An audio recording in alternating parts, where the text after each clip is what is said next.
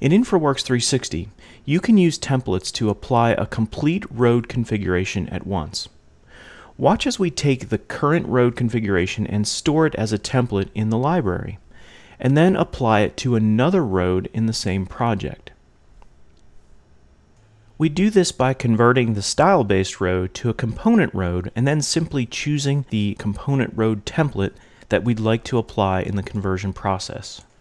As you can see, in just a few seconds, not only have we converted this road to a component road, but it also has the components and configuration of the road we were designing just a few minutes ago. Next, we'll take this road and add some detail to it by providing some trees along the right side. Note that this could be anything. Trees, obviously, but also light poles, guardrails, or anything that you have access to in the form of a 3D model. Why are these capabilities important?